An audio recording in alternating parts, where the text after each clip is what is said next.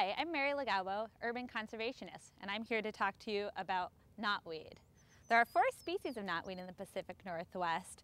Right here we've got Bohemia knotweed, which is a cross between Japanese and giant. It's a bamboo-like plant that has reddish-green stems as well as heart-shaped leaves, and it gets white plumes of creamy flowers late in the summer. The flowers have since died back because we're here later in the fall. Knotweed grows along roadsides, ditches, and riverbanks where it can also cause erosion and completely crowd out native plants. For small isolated patches like this one, you can dig it up, but make sure you get all the pieces of the root because tiny fragments of this plant can produce new infestations.